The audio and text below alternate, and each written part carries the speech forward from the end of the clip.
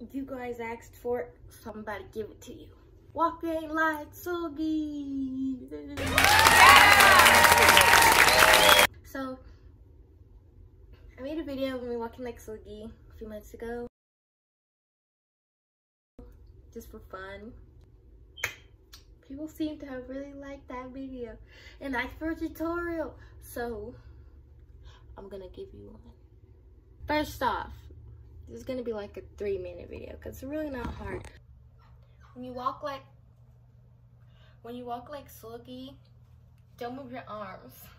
Because if you move your arms, it's not gonna look like you're floating. It's not gonna look like you're floating. So that's why, no to moving your arms. I don't know. And try not to bounce too. Try to make your steps kind of soft, because you see if you do it hard, you're gonna bounce. I just do it on my tippy toes a little bit. I don't remember if she walks toe heel or if she walks heel toe. Let me show you guys my feet when I do it. I have the crusty toes right here, and I just go like this.